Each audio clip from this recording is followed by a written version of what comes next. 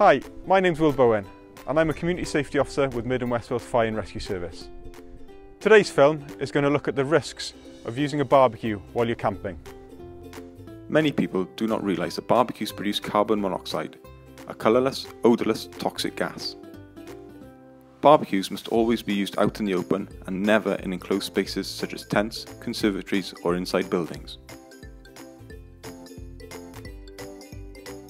So this film has shown how not to have a barbecue next to a tent. The smoke and carbon monoxide would have been going into the tent, which could prove fatal.